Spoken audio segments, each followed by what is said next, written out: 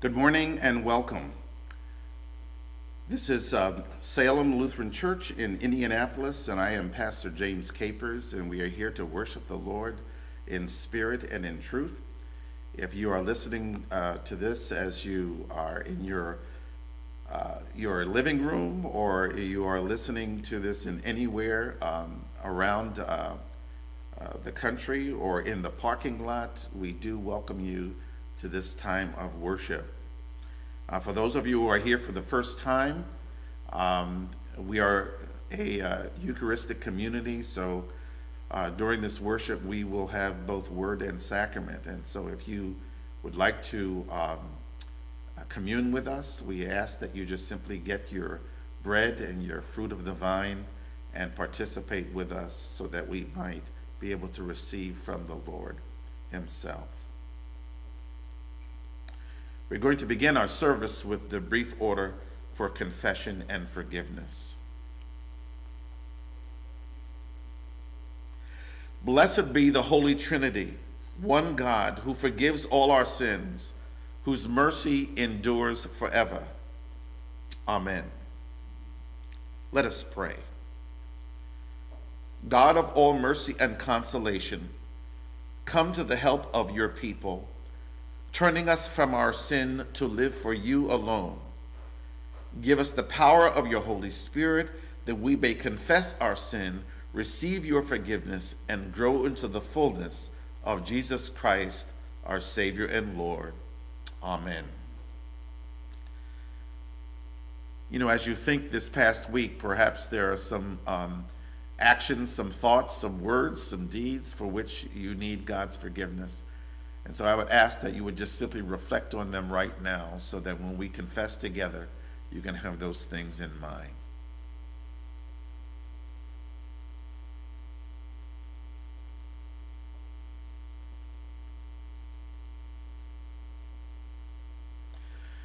And so let us confess our sin in the presence of God and of one another.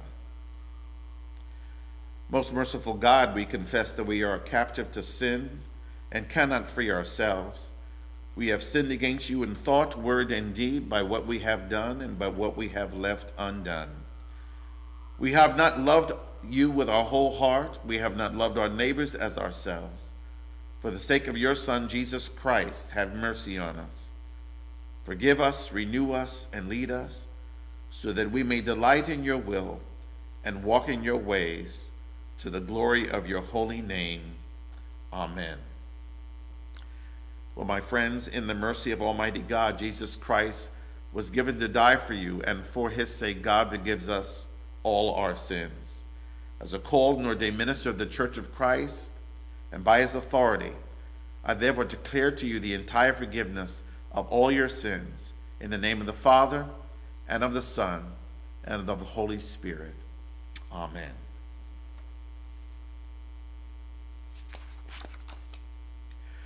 The grace of our Lord Jesus Christ, the love of God, and the communion of the Holy Spirit be with you all. Please repeat after me. Lord, have mercy. Lord, have mercy. Christ, have mercy. Christ, have mercy. Lord, have mercy. Lord, have mercy. Let us pray. Lord of the feast, you have prepared a table before all peoples, poured out your life with abundance. Call us again to your banquet. Strengthen us by what is honorable, true, and just, and pure, and transform us into a people of righteousness and peace. Through Jesus Christ, our Savior and Lord. Amen.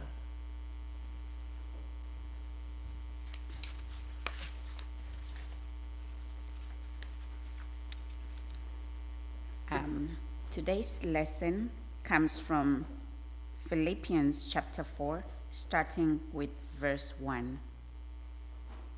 My brothers and sisters, whom I love and long for, my joy, my crown, stand firm in the Lord in this way, my beloved. I urge Euodia and I urge Syntyche to be the same mind in the Lord. Yes, and I ask you also, my loyal companion, help these women, for they have struggled beside me in the work of the gospel, together with Clement and the rest of the co-workers whose names are in the book of life. Rejoice in the Lord always. Again, I will say, rejoice. Let your gentleness be known to everyone. The Lord is near. Do not worry about anything, but in everything by prayer and supplication with the thanksgiving, let your requests be made known to God. And the peace of God, which surpasses all understanding, will guard your hearts and your minds in Jesus Christ. Finally, beloved, whatever is true, whatever is honorable, whatever is just, whatever is pure, whatever is pleasing, whatever is commendable, if there is any excellence, if there is anything worthy of praise, think about these things. Keep on doing the things that you have learned and received and heard and seen in me, and the God of peace will be with you. This ends the reading. Alleluia. This is the Lord from whom we have waited. Let us be glad and rejoice in God's salvation. The Holy Gospel is written in Matthew chapter 22, beginning at verse 14. And Jesus spoke again to them in parables, saying, "The kingdom of heaven is like a king who prepared a wedding banquet for his son. He sent his servants to those who had been invited to the banquet to tell them to come, but they refused to come. And then he sent some more servants and said, 'Tell those who have been invited that I have prepared my dinner. My oxen and fatted cattle have been butchered, and everything is ready. Come to the wedding banquet.' But they paid no attention and went off, one to his field, another to his business. The rest seized his servants, mistreated them, and killed them.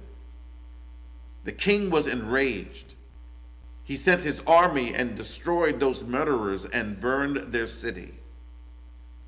And then he said to his servants, 'The wedding banquet is ready, but those I invited did not deserve to come. So go to the street corners and invite to the banquet anyone you can find.' And so the servants went out in the streets and gathered all the people they could find, the bad as well as the good. And the wedding hall was filled with guests.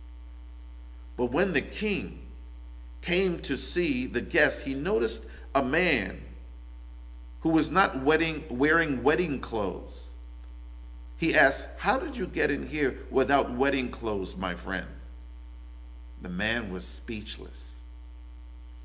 And then the king told the attendants, 'Tie him hand and foot and throw him outside into the darkness, where there will be weeping and gnashing of teeth.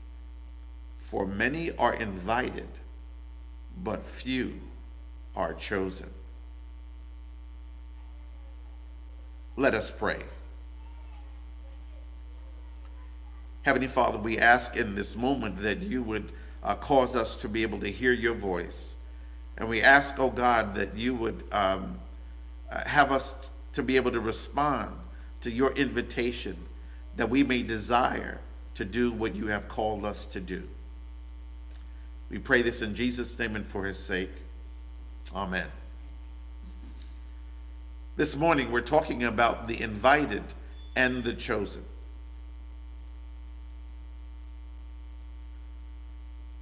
Three want ads. Want ad number one. Carmel, Indiana-based call center is searching for a human resource manager to manage all local human resource activities. This position develops, implements, and executes human resources, business strategies, and programs. As the human resource manager, you will provide counseling and guidance in support of key business initiatives and a day-to-day operational services. Want ad number 2. Come join the exciting Nordstrom restaurant division. We are currently looking for an enthusiastic and motivated, flexible individual for our cafe at Fashion Valley to fill the position of sous chef / manager in training. Want ad number 3. Are you searching for a long-term temporary position, one that offers a variety of tasks and excellent pay, in a convenient downtown location with paid parking? Then call or email us to get started. Requirements: strong mathematical and analytical skills, excellent oral and written skills, good computer skills with knowledge of Excel spreadsheets, and the ability to multitask different assignments. We'll have to go through a background check.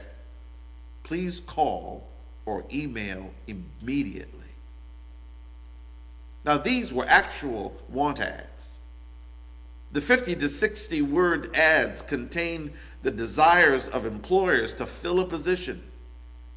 These business reps or headhunters were looking for people who wanted workers. They were looking for people who perhaps were looking for a career in management, a career in the hospitality industry, a career in temporary work that needed writing skills. As I looked at these ads, I began to think about the people who will apply. They would send in their resumes. They would try to put the best spin on their background. I remember looking at a resume that was written by my own daughter. And at the time, she was looking on the internet every single week. You see, the invitation had gone out. She was looking for a position that seemed to match her skills. She had been a conference planner, and so she was well organized. She had created administrative tools to organize and follow up work. And during that period that she was not working, she had the habit of every single Thursday emailing her resumes to several companies that could use her skills. And one thing that I learned about my daughter, she was consistent. Once in a while, she had begun to slack. But because of what she had begun to do, I encouraged her to continue. And I know that even though she was emailing her information, there were perhaps 20 to 35 other people who were also emailing their resumes and their accomplishments.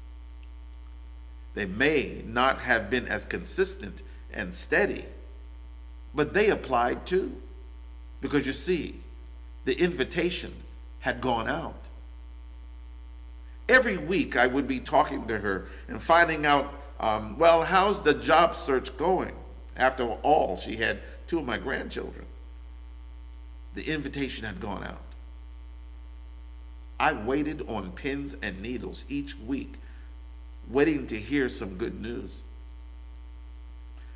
First, I heard that she had an interview.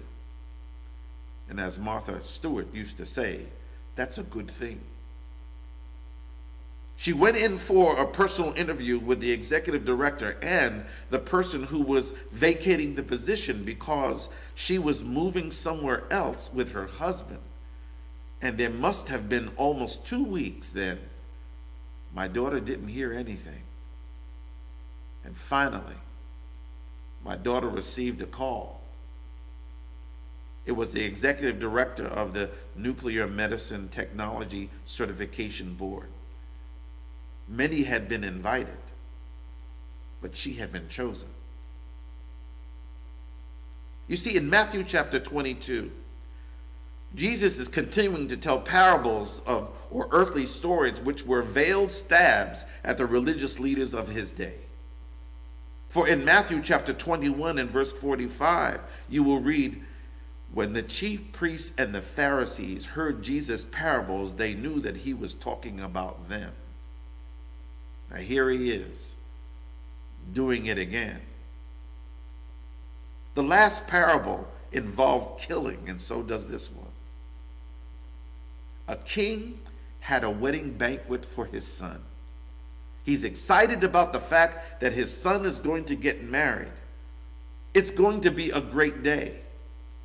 And he wants his entire realm to experience the excitement with him. You see, the invitation goes out. Now, you and I know what it is to get invitations. You get them in the mail, you look at them, you say, oh, how nice. You put them away until later. You will pay attention to them maybe at some particular point. But there's a difference here. You and I don't get invitations from a president of a country. We don't normally get invitations from the governor or from a mayor. It just doesn't happen. I'm sure that if we got something from someone like that, we would first of all think it was a hoax. But the characters in the story of Jesus, that is actually part of God's autobiography with God and his people. They knew who the invitation was from. They knew that it was from the king of the realm. It was from the one who called the shots in their daily lives. It was from their ruler. And what was their response? Some just did not decide to come. For whatever reasons, they don't want to be involved. They don't think that it was all that important. They have better things to do, better places to go. There are people in this life, even though God is constantly inviting them to come to partake of the best of God's love, the best of God's grace, the best of God's forgiveness, the best of eternal life, that being in relationship with Jesus Christ brings for them, it's just not that important now. In the course of my ministry, I can remember meeting with hundreds of people. There were more pressing things to think about on their part. Well, after all, they got jobs, they got schoolwork, they got families, they have rest, they have sports, they have relaxation and activities of busyness. They just don't have the time right now. And yet we notice in the parable that the king bothers to send his servants at least twice to those who had been invited. Historically, Jesus is referring to the prophets whom God had sent over and over again, or even the end of the prophets like John the Baptist. And some of them were mistreated, and others with these prophetic voices were killed. But the king, because he desires for the hall to be filled, keeps sending servants. Before I came to Jesus Christ, the invitation had been sent out over and over again. I received it in a church that I was growing up. I received it from my mother and my father as though it was in the whole house, that they wanted to make sure that we received God's gift. I received it in a very special way from my older sister. And then I received it from a person who became a friend. His name is Ralph. And I'm sure that you can also give testimony to the fact that you, too, were given an invitation from various people, maybe from a family member, from a co-worker, a ministers in your life. Perhaps in your mind, the Lord spoke to you. And on the other hand, maybe there are some people who are in your life right now, and you are praying that they would respond to God's invitation. Could be a daughter or a son. Could be a grandchild or a cousin. Could be a mother or a father. Could be some co-worker with whom you have been working very closely. Maybe you are the very person whom God wants, and you have been sent an invitation. You know, there are moments in our lives when God is speaking to us clearly. And like those who had been invited, we just don't have, or we just don't want to make the time. There appears to be something that is so compelling that we need to find ourselves doing instead of responding to God's invitation. So important that we'd rather do something else. You know, there's a song that's coming up in my mind that we used to sing in the church. It was really about telling the story of what God had done for you. It says, I believe I'll testify while I have a chance. I believe I'll testify while I have a chance.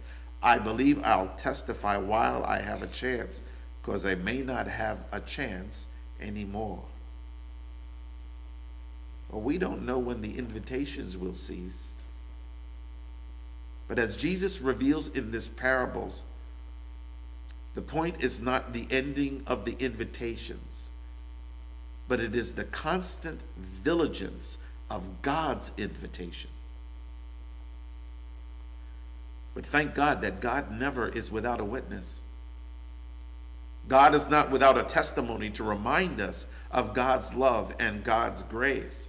God is not without a messenger to tell us that God desires to make our life full and meaningful. Remember what Jesus said in John 10:10. He says, the thief comes only to steal and kill and destroy, but I have come that you might have life, and that more abundantly. God is not tired of sending us on a journey. God is not without a person in apostolic ministry to tell us that everything is going to be all right, that we don't need to fret ourselves with the problems that continue to consume us. If you live this life long enough, these difficulties will continue to come. That when we make time for God's business, even in the midst of those things, they need to be primary in our lives. God's business needs to be primary in our lives. As the preacher Peter said on the day of Pentecost, and everyone who calls on the name of the Lord shall be saved. That what we really need to do is to rest at the feast that God has prepared for those who will love him. That what we really need to do is to rest on the feast that God has prepared. And even as I think of my daughter, who, because of her talents and her abilities, was able to be chosen for that position as a certificate services manager. But for those who were invited to the banquet, there was nothing they could have done to get in. They had no qualifications. They had no references. They only had that which was given to them, and that was the invitation of the king. The only thing that is able to get us into the presence of God is God's invitation and the power of the Holy Spirit to cause us to respond to that invitation. The only thing that was able to get a person into the banquet was being clothed in a wedding garment. Now we need to understand that to be clothed in a wedding garment means that you have been to the right tailor. You've been to the right dress shop, so that you're righteous when you come to the party. You can't come with your own clothes. You can't come with your own righteousness. Your own self-righteousness will not do in God's presence. You can't be able to say, well, I don't do this, I don't do that, I don't go there, I've been good the most of my life, I have a positive attitude, I have worked hard to do good. You can't come with that. The only thing that will do is to simply say, God, I believe in what you have done for me. You have provided the right clothes. I believe in the fact that Jesus Christ died for me on a crooked cross to gain my forgiveness and to gain my acceptance so that I can come to the party. And when that happens, you will not only have been invited, you will have been chosen. I'm not sure why God causes certain people to come to faith in him. I have no idea. But I do know that it is wrapped up in God's foreknowledge, as it is explained in Ephesians. But whether we understand that or not is not relevant. What is important is to make our calling and election sure by responding to God's invitation. If Jesus invites, come. As Job says these words that were included in Handel's Messiah, you'll be able to say, I know that my Redeemer lives. Are you simply the invited, or are you also the chosen? Amen.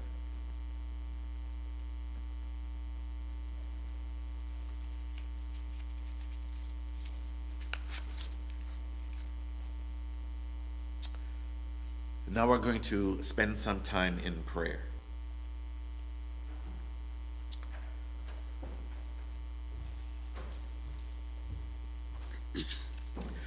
With confidence in God's grace and mercy, let us pray for the church, the world, and all those in need. Gracious host, fill your church with a spirit of joyous hospitality.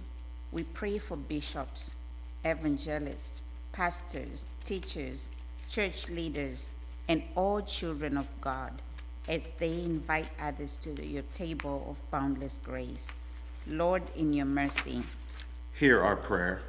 Gracious host, as creation waits with eager longing for redemption, protect your creatures that are mistreated, restore valleys, mountains, pastures, and still and running waters. Lord, in your mercy, hear our prayer. Gracious host, as you set table in the presence of enemies, so bless the efforts of diplomats, international peace workers, and world leaders who navigate conflict among different peoples, tribes, and may they proceed with dialogue and understanding so that justice and peace prevails. Lord, in your mercy, hear our prayer. Gracious host, let your gentleness be known among those who are weary, ill during this pandemic. Strengthen doctors, medical care workers, and caretakers who see to their needs. Bring wisdom to legislators who can issue assistance. We now name them in this moment of silence.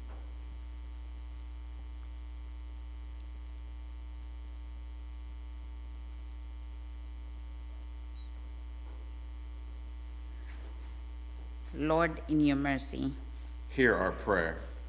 Gracious host, when we are quick to judge outward appearance, remind us how you clothe all in your mercy.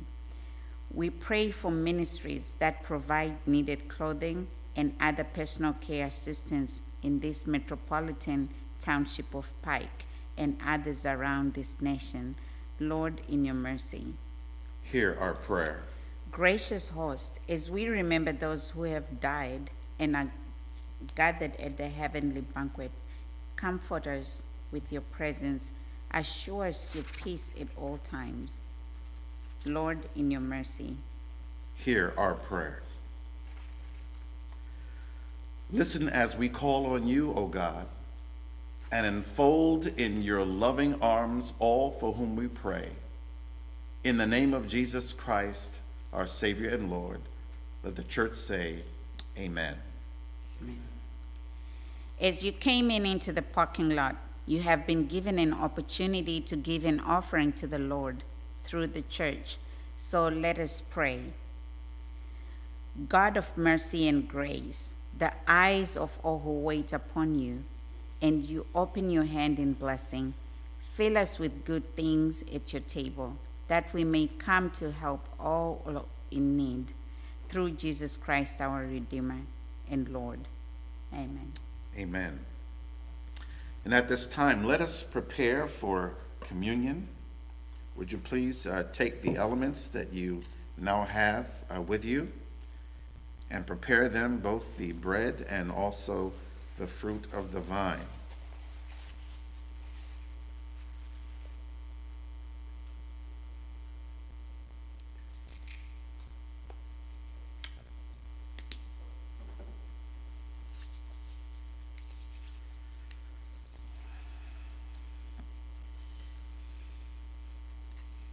Our Lord Jesus Christ, in the night in which he was betrayed, took bread. When he had given thanks, he gave it to his disciples, saying, "Take and eat. This is my body, given for you. Do this in remembrance of me." And then in the same way also he took the cup. When he had given thanks, he blessed it. He gave it to his disciples and said, "This cup is the new covenant in my blood, which is shed for you and for all people for the forgiveness of sin. Do this in remembrance of me." Let us pray the prayer that Jesus taught his disciples. Our Father, who art in heaven, hallowed be thy name. Thy kingdom come, thy will be done on earth as it is in heaven. Give us this day our daily bread, and forgive us our trespasses as we forgive those who trespass against us. And lead us not into temptation, but deliver us from evil.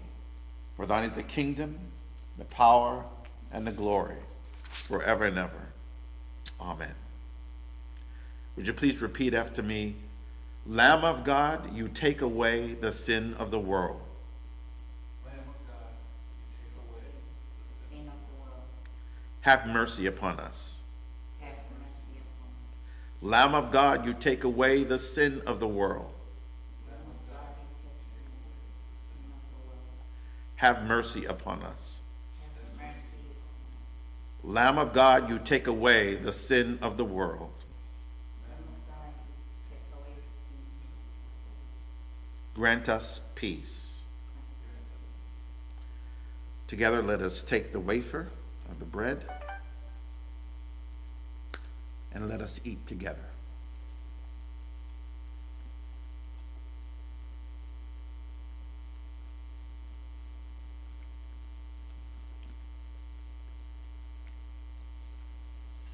And please take the cup and let us drink together.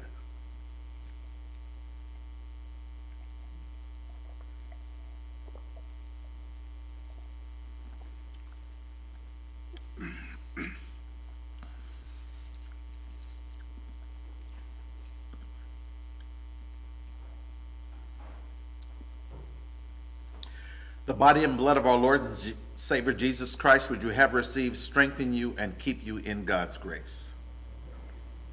Sister?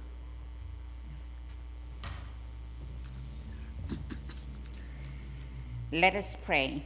We give you thanks, Almighty God, that you have refreshed us through the healing power of this gift of life. In your mercy, strengthen us through this gift, in faith toward you and fervent love toward one another, for the sake of Jesus Christ our Lord.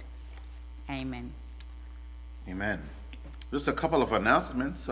We continue our ministry here at Salem Shalom with a Bible study that takes place on Saturday at 10 a.m. in the morning.